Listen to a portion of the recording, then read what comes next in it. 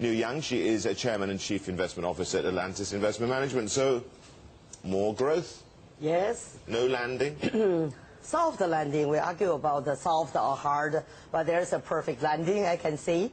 The most importantly is the sentiment towards China equities has improved significantly.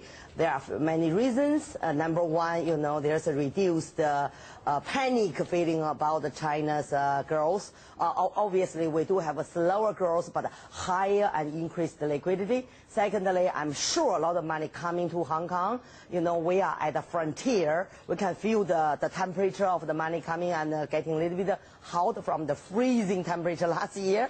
And there's a lot of inflows I feel very happy about. The H shares as a representative number, because that's all the major China sectors you can buy when you like in Hong Kong.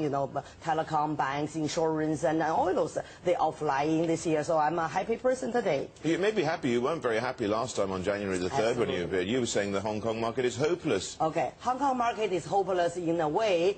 It's because the government reason, because what I talk about now. But there are. I also said there are smart investors are coming. There are, the market always 80% gain, 20% coming first.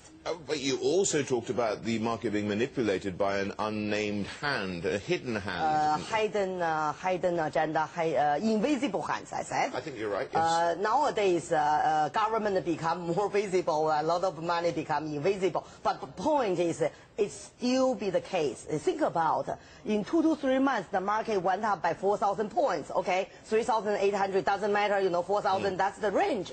And not many investors were there, okay? It just shoot up quite quickly. Were you there? I'm there because, last year I'm fully invested.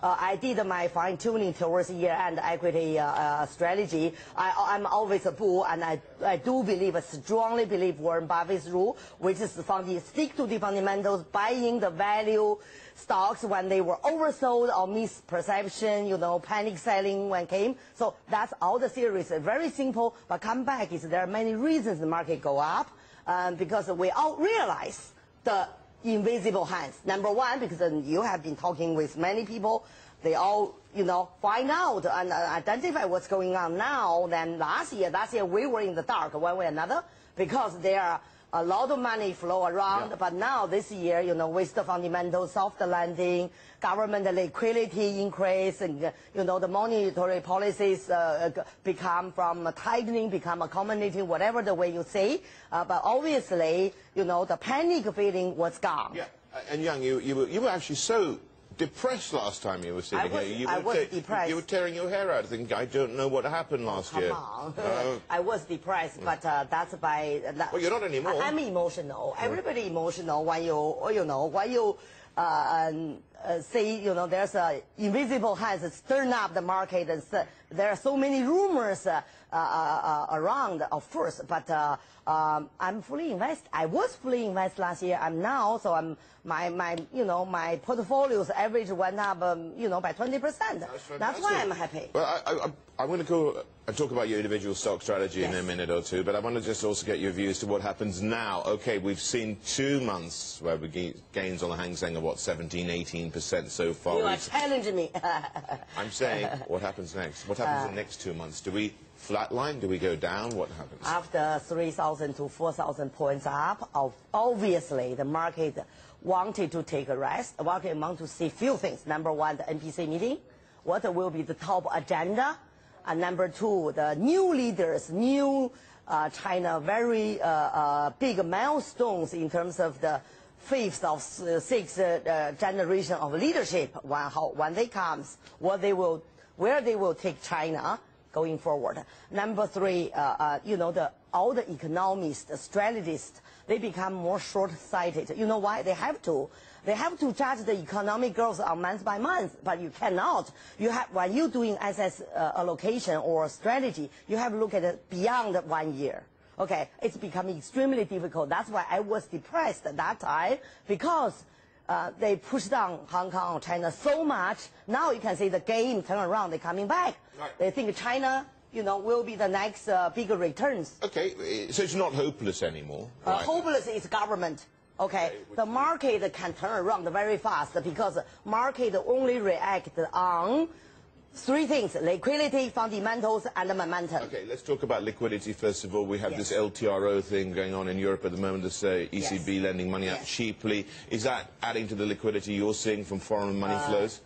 Sentiment-wise, absolutely. But we're all expecting the liquidity from United States, which is Q3. We're talking about for a few months.